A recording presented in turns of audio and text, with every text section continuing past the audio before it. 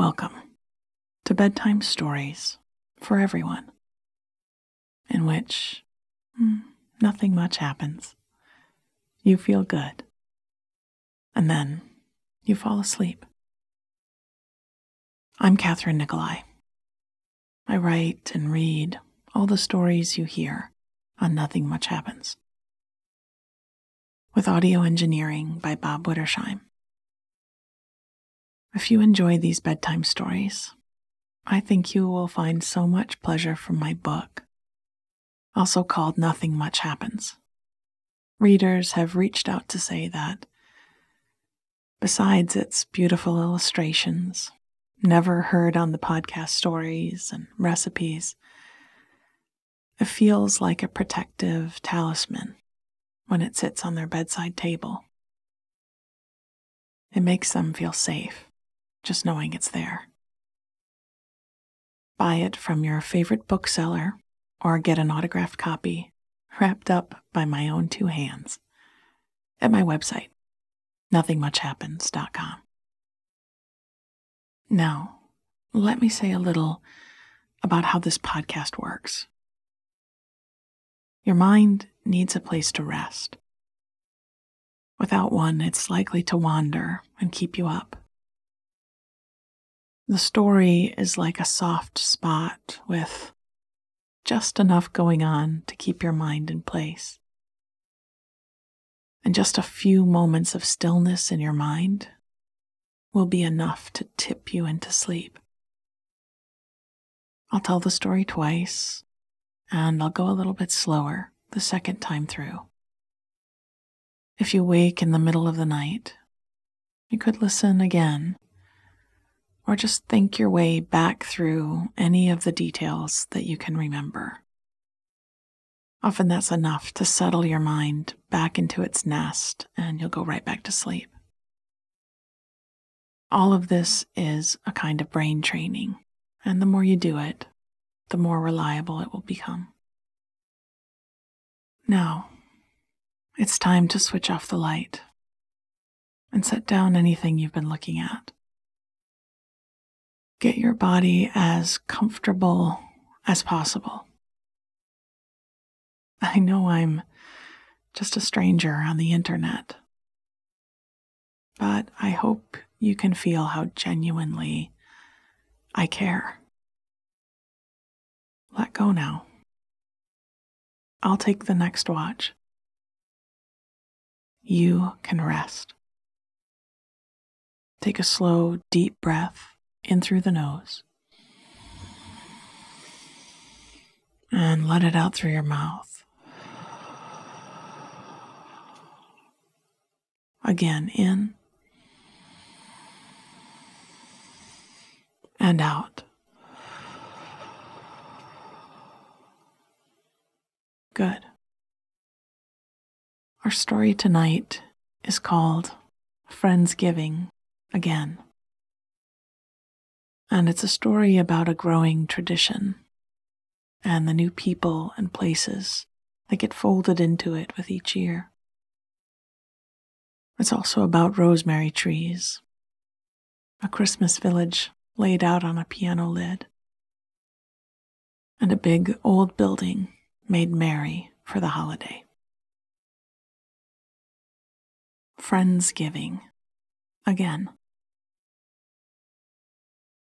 It was hard to believe that this tradition was only a couple of years old.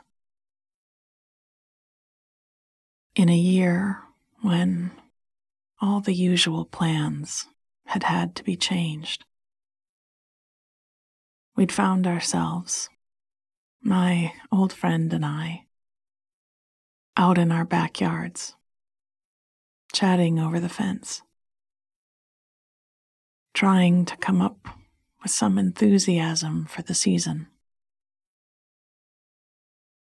I think it had been my idea. No, maybe it was his. But we decided that Thanksgiving, we'd break all the rules. We'd cook different dishes. We'd invite friends who were near and raise a toast to those dear but far away. And let it all be okay, that it didn't look like other years had. And we'd found something in that new way of celebrating that we hadn't foreseen. That it would have its own joys, and that there were so many other people in the same boat, looking for a place to come ashore. The first year, we had our Friendsgiving dinner at his house. It had been such a fun afternoon.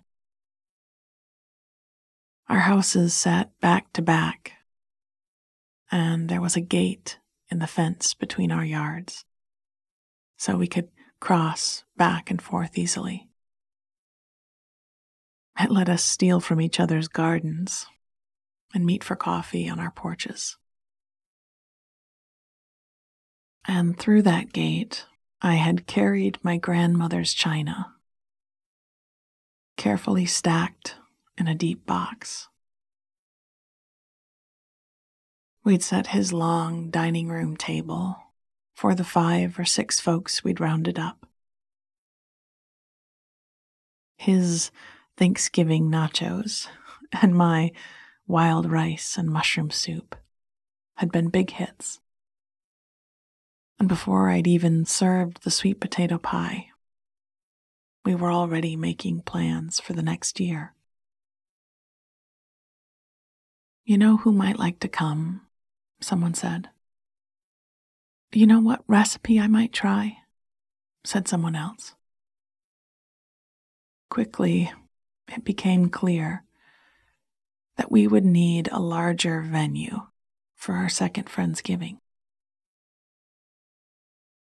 The owner of the diner downtown had graciously let us take over the joint for the day. And we'd had fun cooking on the grill and laying out plate settings at the booths. But this year, we were thinking even bigger. Through the grapevine, we'd sent out a message asking for suggestions and had hit the jackpot. Right in the heart of downtown, near where the village tree was put up and decorated each year, there was an old building with narrow plank wood floors and tall arched windows. It was the first city hall before they'd moved over to the old bank building on the edge of the park. It had since become a sort of community center. They had exercise classes on Tuesday evenings. The garden club held their perennial sale on the front lawn each spring. And when a bad storm had caused some pipes to freeze over at the village theater, they'd shuffled the set dressings and a few spotlights over here and performed to an eager audience in folding chairs. And we'd need those chairs. When my neighbor and I had signed up to reserve the space, they'd shown us the collapsible tables stacked neatly in the storage room, how to roll them out without gouging the old wood floors, and had been firm about making sure the kitchen was left as clean as we found it. Could we use the piano we'd spotted, rolled into the back corner? Sure. They were community resources, and we were the community. Just be neighborly and put things back where we found them. Fair enough, we agreed. And this morning, along with a few helpers, we'd set up. And I loved setting up for this meal. When you have a fancy dinner party, you might worry about putting the fork in the right spot. Does it go to the left or the right of the spoon? Oh, and the blade of the butter knife. Be sure to turn it away from the plate. Do the napkins match? Are the flowers fresh? But for this party, we made fun the priority instead of being proper. We laid the tables with bowls and plates of all shapes and sizes, china teacups, and old glasses with cartoon characters on them that had come with fast food meals 40 years before. We twisted streamers together to drape over the tables in happy colors, and stuck a few gold stars to the undersides of plates. Those who found them after dinner would win a prize. We laid out chafing dishes and electric plate warmers, a jumbled mix of serving spoons, and spare salt and pepper, hot sauce, soy sauce, and olive oil. We pulled out the piano and draped a white fuzzy cloth over its top and set out a Christmas village that possibly had a few leftover Halloween ghosts mixed in. I think also an Easter bunny. We'd bought a handful of rosemary trees in pretty pots. They would be the prizes awarded to our lucky diners. And we set them out like centerpieces. Rooms like this have a certain smell to them. The oil soap that is used to clean the floors. A tiny bit of dust from the tables that had been in storage. The papery scent of decades of lesson plans and recital programs. And now the fresh rosemary that I ran my fingers through to wake it up as I centered it on the table. When the room was festive and finished, we all headed home to get dressed and gather the dishes we planned to share. Some people would come fashionably turned out with shiny shoes and sleek neckties tied in Windsor knots. Some would come dressed for comfort, in loose clothes and cozy sweaters. Others wore jingle bells and silly holiday sweaters. And I was fairly sure we'd have at least one Santa Claus to help us kick off the season. It was another joy of Friendsgiving. There was no should. No way to foul up the holiday or do it wrong. It was all just for fun and for being together. I'd made trays of focaccia bread, my wild rice soup, and a pâté of olives and red onion and toasted pine nuts. That was a bit spicy, but kept folks coming back for another bite and another after that. I packed it all into the car and rounded the corner in my neighborhood to pick up my partner in planning. He would assemble his famous nachos in the community center ovens. So we packed his sheet pans and fixings and got into the car. one trip back into the house for the chestnuts we may or may not attempt to roast while the dessert table was being readied. And we were off. It would be a long night, new and old friends, a meal to remember for months to come. Someone at the piano singing old love songs and Christmas carols, and a team effort to wash the dishes at the end of it all. Traditions can start whenever you like. Change how you decide. New meanings born when you create them. Friendsgiving again.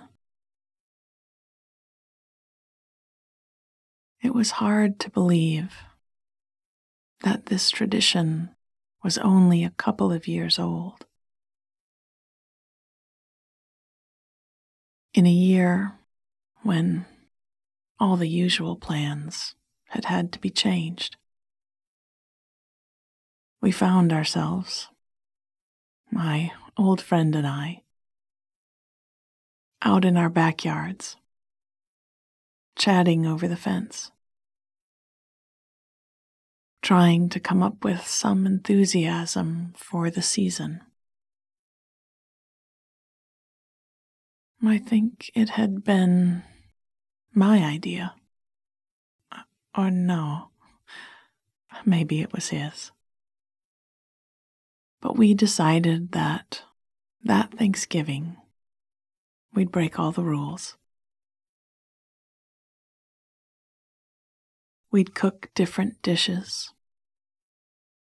We'd invite the friends who were near and raise a toast to those dear but far away.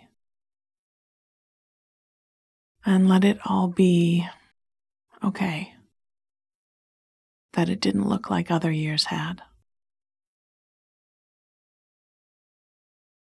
And we'd found something in that way of celebrating that we hadn't foreseen. That it would have its own new joys. And that there were many people in the same boat looking for a place to come ashore. The first year, we'd had our Friendsgiving dinner at his house. It had been such a fun afternoon. Our houses sat back to back and had a gate in the fence between our yards, so we could cross back and forth easily. It let us eat from each other's gardens and meet for coffee on our porches. And through that gate, I had carried my grandmother's china, carefully stacked in a deep box. We'd set his long dining room table for the 5 or 6 folks we'd rounded up. His Thanksgiving nachos and my wild rice and mushroom soup had been big hits. And before I'd even served the sweet potato pie, we were already making plans for the next year. You know who else might like to come? Someone said. You know what recipe I might try? Said someone else. Quickly, it became clear that we would need a larger venue for our second Friendsgiving.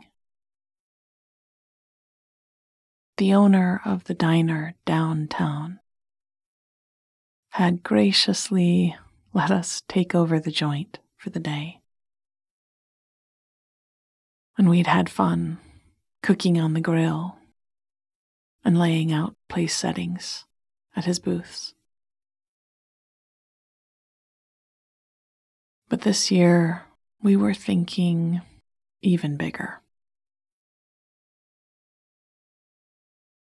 We'd sent out a message through the grapevine asking for suggestions and had hit the jackpot. Right in the heart of downtown, near where the village tree was put up and decorated each year, there was an old building with narrow plank wood floors and tall arched windows. It was the old city hall before they moved over to the bank building on the edge of the park. It had since become a sort of community center. They had exercise classes on Tuesday evenings. The garden club held their perennial sale on the front lawn each spring. And when a bad storm had caused some pipes to freeze over at the village theater, they'd shuffled the set dressings and a few spotlights over here and performed to an eager audience in folding chairs. And we would need those chairs. When my neighbor and I had signed up to reserve the space, they'd shown us the collapsible tables stacked neatly in the storage room, how to roll them out without gouging the old wood floors, and had been firm about making sure the kitchen was left as clean as we found it. Could we use the piano we'd spotted, rolled into the back corner? Sure. They were community resources, and we were the community. Just be neighborly, they said, and put things back where you find them. Fair enough, we agreed. And this morning, along with a few helpers, we'd set up, and I loved setting up for this meal. When you have a fancy dinner party, you might worry about putting the fork in the right spot. Does it go to the left or the right of the spoon? Oh, and the blade of the butter knife, be sure to turn it away from the plate. Do the napkins match? Are the flowers fresh? But for this party, we made fun the priority instead of being proper. We laid the tables with bowls and plates of all shapes and sizes.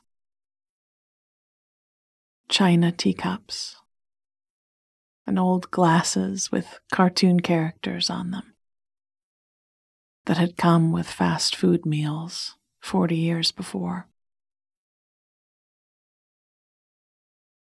We twisted streamers together to drape over the tables in happy colors, and stuck a few gold stars to the undersides of plates. Those who found them after dinner would win a prize. We laid out chafing dishes and electric plate warmers, a jumbled mix of serving spoons and spare salt and pepper, hot sauce, soy sauce, and olive oil. We pulled out the piano and draped a white fuzzy cloth over its top and set out a Christmas village that possibly had a few leftover Halloween ghosts mixed in. I think also an Easter bunny. We'd bought a handful of rosemary trees in pretty pots. They would be the prizes awarded to our lucky diners. And set them out like centerpieces.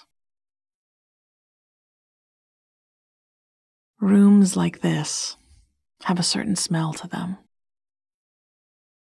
The oil soap that is used to clean the floors.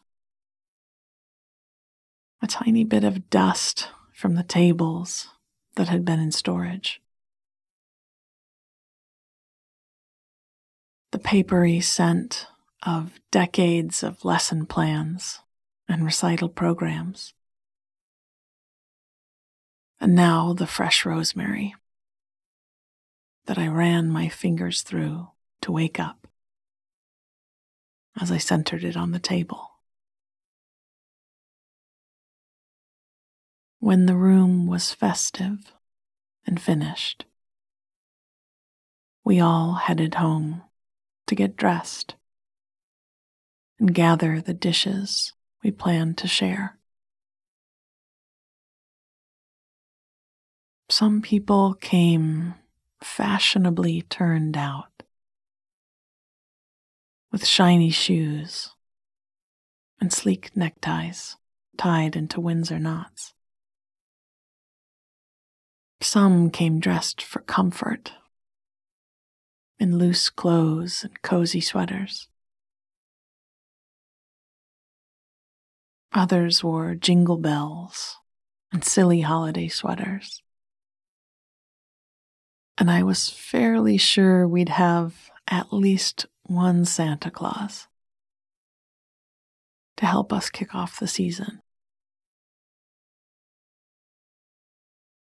It was another joy of Friendsgiving that there was no should. No way to foul up the holiday or do it wrong. It was all just for fun and for being together. I'd made trays of focaccia bread, my wild rice soup, and a pâté of olives with red onion and toasted pine nuts. That was a bit spicy, but kept folks coming back for another bite and another after that. I packed it all into the car and rounded the corner in my neighborhood to pick up my partner in planning. He would assemble his famous nachos in the community center ovens. So we packed his sheet pans and fixings and got in the car. One trip back into the house for the chestnuts we may or may not attempt to roast while the dessert table was being readied. And we were off. It would be a long night. New and old friends. A meal to remember for months to come. Someone at the piano singing old love songs and Christmas carols. and a team effort to wash the dishes at the end of it. Traditions can start whenever you like. Change how you decide. New meanings born when you create them. Sweet dreams.